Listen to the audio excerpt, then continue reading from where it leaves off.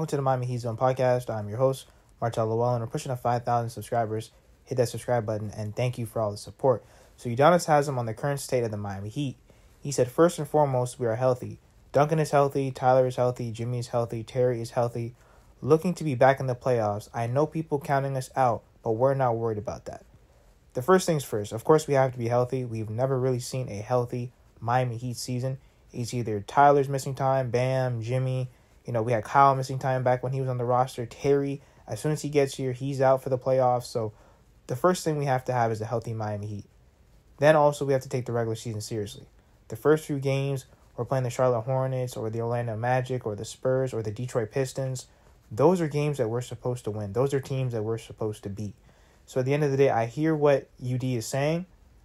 It's just that we haven't seen it yet. I do think this Miami Heat team is a lot better than what people are saying. I think people are sleeping on how big Terry Rozier can be for this Miami Heat team. Jaime Jaquez, Jimmy Butler, Bam Adebayo, Tyler Hero. Now, in terms of the rotation, starting lineup, that all comes down to training camp and Eric Spoelstra. Where are we going to be able to fit within the Eastern Conference? That's a whole other conversation. The Boston Celtics, they're not going anywhere. Philly with Joel Embiid and Paul George, they're going to have to prove it to me. They can really never stay healthy. Also, too, with the Milwaukee Bucks, Dame and Giannis, they got 1 year older. Then you have the Villanova Knicks. They're pretty loaded.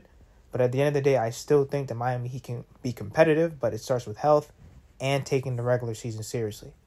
Let me know what you guys think in the comments.